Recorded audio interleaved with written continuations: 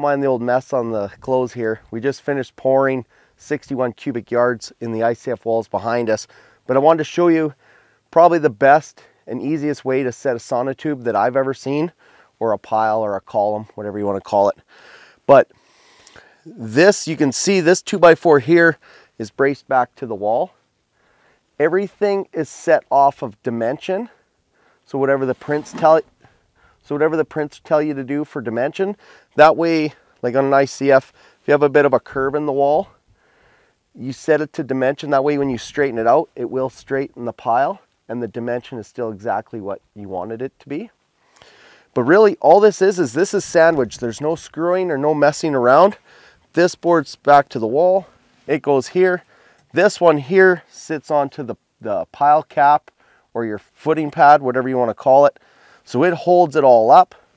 This one braces it the other way. Then we have a 45 that sandwiches it, but also keeps the diagonal, so it gives it that strength laterally, so it's not just swaying. And finally here, turnbuckles. They're probably one of the handiest tools to have on a construction site. I'll do another clip on those of all the different uses, but you can see that, you know, I can set it, I can adjust it left or right, tweak it. I don't have to be deadly with my pins, and then I have some adjustment. So that's it. Probably the best, simplest way to set a pile. And because these piles and the way that Mike has set them is such a thing of beauty, I just wanted to show you the two that we did out front. And it's just so simple. Same method, tied to the wall. One holds it all up.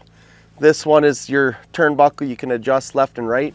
And like I said, everything's just based off dimension. That way, as you straighten the ICF wall, it actually keeps these plumbing to the same dimension that you need based off the print. So yeah, it's a thing of beauty. That's it for now. Thanks for watching. If you enjoyed the video, please subscribe to our YouTube channel or check us out on some of the following.